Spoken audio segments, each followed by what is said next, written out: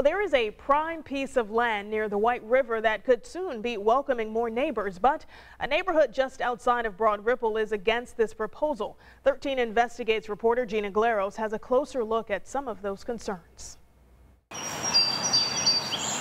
Lindsay Scott says nature right outside her door is what drew her to Murrah Island. The environment is a very, very big concern for us. It's one of the reasons she does not support more than 200 apartments and 16 townhomes going next door in the former location of Willows Event Center. Put in this development. She and Peter Lander of the Murrah Island Community Association are among 600 people who want to put a stop to this project.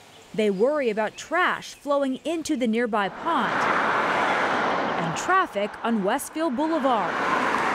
Anybody living on the island, I think, would tell you the same thing. When crossing this road, you sort of take it by foot with your dog or whatever, or kids, you're taking your life into your own hands crossing it. But the main issue, too many people for this space. This current project is at least 2 times larger in density than what is called for in the comprehensive plan. The plan lays out the goal for land use by the city of Indianapolis. Every time you kind of knock down and don't align with the plan, it sets a really bad precedent for the future. No one ever checks all the boxes. Developer John Hart says because the construction is close to the Monon Trail, the plan allows for more residents than normal. In talking to neighbors, he lowered the number of stories from 4 to 3. He says 2 studies show traffic is not an issue.